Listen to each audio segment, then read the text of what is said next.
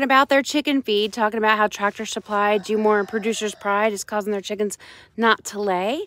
These same people are going to their local feed store and getting local feed, and now they're laying. So take a look and see what we do here on our farm. Well, it looks like they might really be having a little bit of problem selling their layer feed. Look at this. It's on sale for $11.99. I'm just going to show you what our poultry feed is that we sell here. This is by Big V, which is out of Mangalister. It's just about 45 minutes or so from our location. So our feed is made fresh.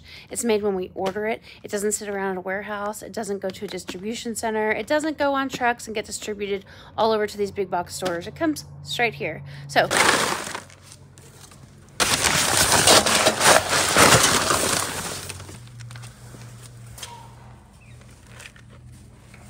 is Tractor Supply feed making your chickens not lay? I don't think so. I think that the percentage of protein that you use for your chickens needs to change sometime.